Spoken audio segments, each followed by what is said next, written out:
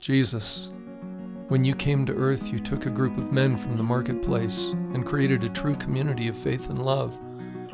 You shepherded your disciples into a relationship and then beyond to an adventure that transformed their lives. Then you said to all of us to come after, follow me. Well, the polls say we're not doing a very good job of that. They say we're more closely following the world than your example.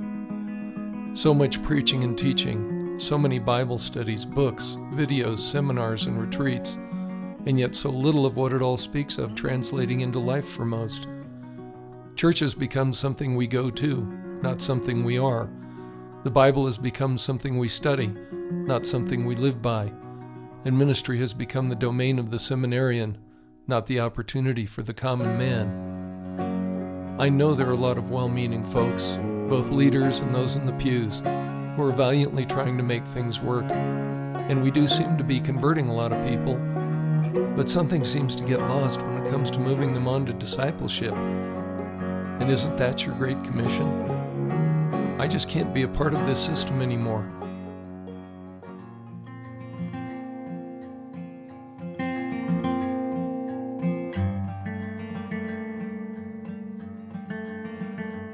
Lord, am I so wrong? Where is that community of disciples living their beliefs out daily in the marketplace? Oh God, you said if I'd seek, I would find. Well, I'm seeking.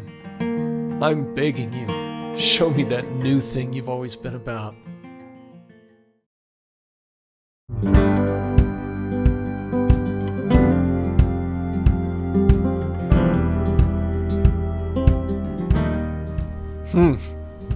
Seems an old friend of mine says you were doing amazing things through his business in Central Florida.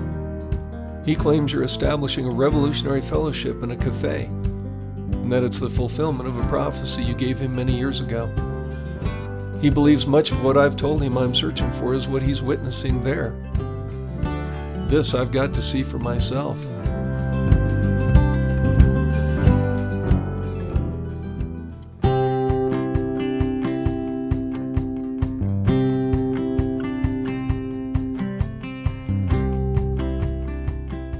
I used to sit in the front of the cafe with Jessica when she was little and just watch the people walk in and watch their jaw drop and go, I don't know what led me here. Wow, there's something different here because they're feeling the presence of God. The environment here just, I can't explain it unless you're in it. I don't call it a job, it's my joy.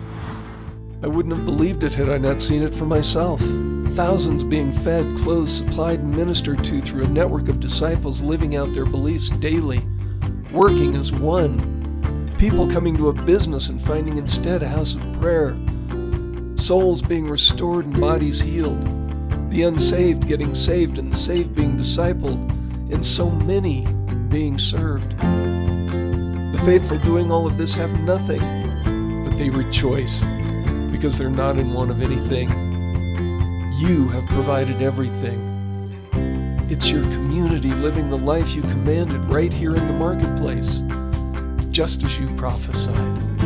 That the Lord has used this ministry to feed literally tens of thousands of meals to people and tons of clothes. And the fact that all of this has been done with a budget that couldn't take care of somebody's dog. Part of your life. It's part of your everyday being. We're the church in the marketplace, to be available for people whenever it's necessary. Oh yes, Lord. You've shown me that remnant you have always raised up in times when the day seems darkest. Your light on a hill is still shining brightly, and I have hope. I'm alive again. Time to let others like me know you are doing what you did 2,000 years ago, Lord. Calling your flock out of their temples and building your church in the marketplace with people just like them. As you have shown it to me, now help me tell the story of this fellowship of the marketplace. Hi, I'm Mike Wolf. I hope you'll follow the information on this screen to the Fellowship of the Marketplace documentary. There you'll see interviews with John and Lisa Kalea, their staff, and an amazing network of disciples that now see to the many needs of literally thousands across 3 counties in Central Florida. And all of it done by ordinary people of extraordinary faith. I pray that what Jesus is accomplishing there will give you what it gave me, hope for the church in America.